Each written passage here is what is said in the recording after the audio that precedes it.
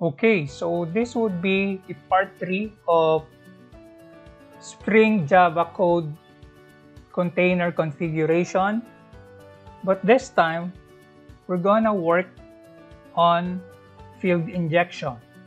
So how do we do field injection? We go back on school record.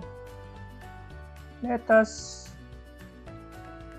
remove the auto wired here. What I'm going to do is I'm going to auto wire the instance variable.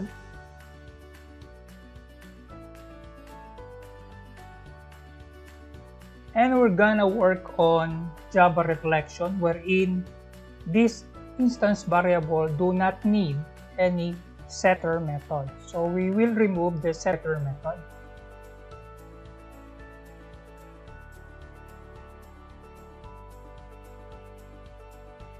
We have removed the set methods for this instance variable, but how do we assign a value here?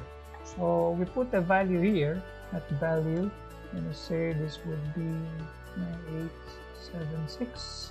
For name, let us use Maria, and for the person we'll use, let us say, student. So we'll insert here a qualifier.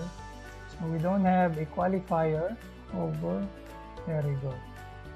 Because the Java reflection technology is using the default constructor, which is this one, when you go back on skill app config, you are still using this bean, the default constructor.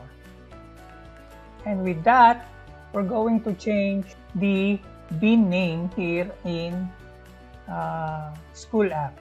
So we will return it with school record bean name. Let us save all. Let us see if it will work. Okay, so it worked. So it's already Maria, and this is a student. What if we change it to instructor? So if I'm going to change this one to instructor, so it would become instructor.